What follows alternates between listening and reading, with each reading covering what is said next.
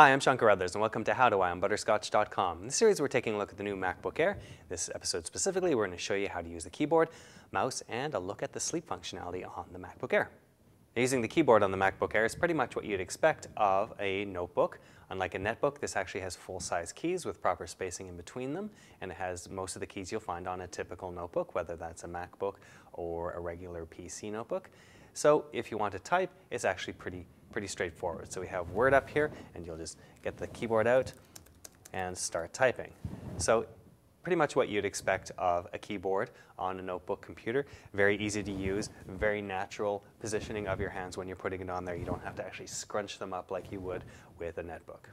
Underneath the keyboard, you'll see the trackpad here. All of this surface right here is used for moving around on the screen, and it is all clickable. So no matter where you are in here, you can click down and it'll select something on the screen. So what that means for usability is you put your finger down where you want to go, move the cursor around the screen. When you want to click, just push down where you are, and you can pull the whole thing around like so. If you want to use, say, a browser like this that has a longer screen, you can actually use two fingers now. So two fingers down, and you can scroll just by pushing two fingers down on the screen. As with the MacBook and the MacBook Pro, you can also use three fingers right here for navigation. So you can go back like so, or if you want to go forward, you can swipe in the other direction, it'll take you forward. You can also use four fingers if you want. Four fingers up will give you a view of your desktop, expose.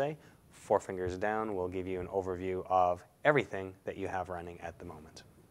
Again, the touchpad on the MacBook Air supports other multi-touch features. So if you're in an application that supports them, you can also use it to pinch and zoom. So you can zoom in like that. You can do that on a web browser as well, like so. If you want to increase the size of it very quickly. Again, you can also use it in applications that support it for rotation. So you can spin it around like so just by using your fingers to turn in place. As with the other Mac notebooks, there's only one obvious click, despite the fact that it's integrated into the trackpad itself now, as opposed to having a separate one-button press underneath this. We can actually still use right-click here, and in this case, we go to an item that we want to right-click on, and instead of just clicking down like we would normally, we'll hit two fingers down instead, and down, and you'll notice that the context menu comes up here with all the right-click options. So now we can just go down and select the one that we want. So we want to open that in a new window, like so, and that'll download it for us.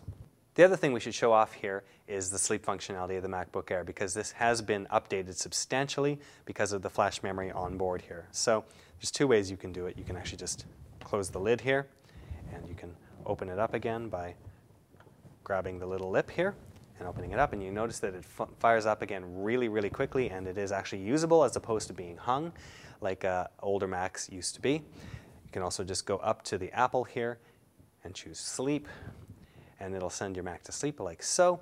And to get it back up and running again, you can just hit one of the keys and it'll fire up again, and again it's usable. So this is when it's in sleep mode, it is instant on again, unlike previous generations which would have to fire up the drive again and actually get everything ready to go, which could take a few seconds. So this is very much instant. Well, that's it for this part. Don't forget to check out the other parts in the series where we show you how to use the MacBook Air. And don't forget to check out the show notes for this part and all the other parts of the series at Butterscotch.com.